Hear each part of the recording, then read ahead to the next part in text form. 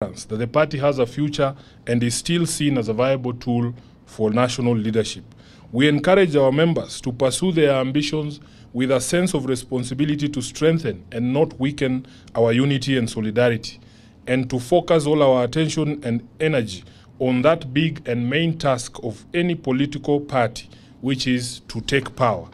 We therefore agreed not to allow election activities to be the source of divisions or cause cracks in ODM. The elections must be seen as a friendly match and not a do-or-die affair.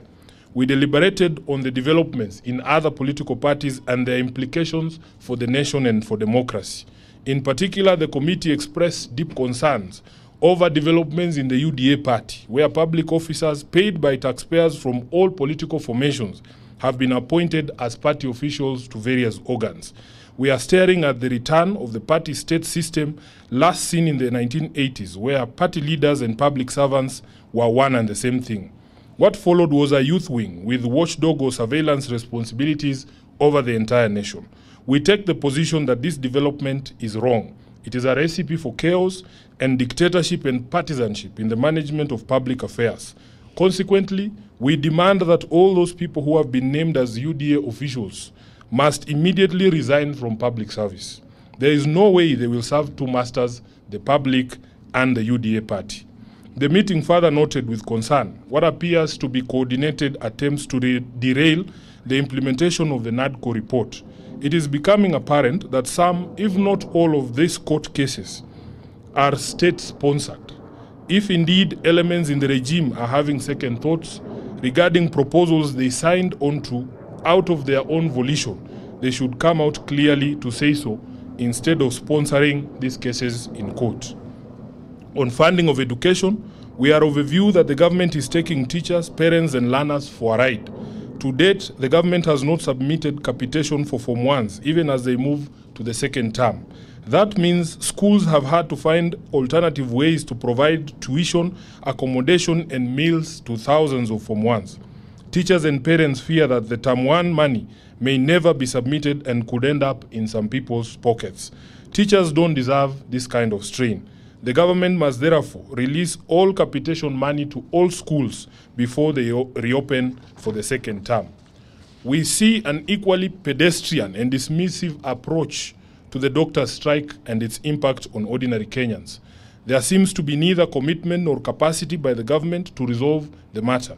We take the position that government must immediately respect and implement the 2021 court ruling which directed the Ministry of Health and the 47 county governments to implement the basic salary as per the agreed, signed and registered collective bargaining agreement of 2017-2021. In line with the demands of the striking doctors, the government must ring-fence health finances by operationalizing the Facility Improvement Fund. We support the call by doctors for the government to allocate at least 15% of its budget to health and to devolve the resources to the counties. We equally support calls by doctors for annual and incremental recruitment of doctors and other healthcare workers until the country attains the recommended levels of staffing for various levels of facilities. That is what the government does with teachers, police, and military. Finally, we have reviewed one of the most dubious scandals running in the country currently, the scandal of fake fertilizers being distributed to farmers by government agencies and also being disowned by those same agencies within government. It is a scam that goes to the heart of our very survival as a nation. Coming right in the middle of the planting season, the presence and distribution of fake fertilizer and seeds is nothing more than economic sabotage. We therefore reiterate that heads must roll. Officers at the Ministry of Agriculture and those at the Kenya Bureau of Standards and the National Cereals and Produce Board, who have direct responsibility for fertilizer, seeds, and certification, must immediately quit their positions and pave way for proper and professional investigations. Those found to be responsible for these criminal activities of supplying fake seeds and fertilizer must be charged with sabotage and engagement in organized criminal activity.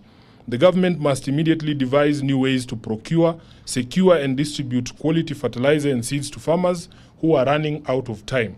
We reiterate that in view of the current delays and confusion over fertilizers, the prices of a product be subsidized further and reduced from the current 2,500 for 50 kg bag to 1,500 as a show of remorse and apology and respect to our farmers.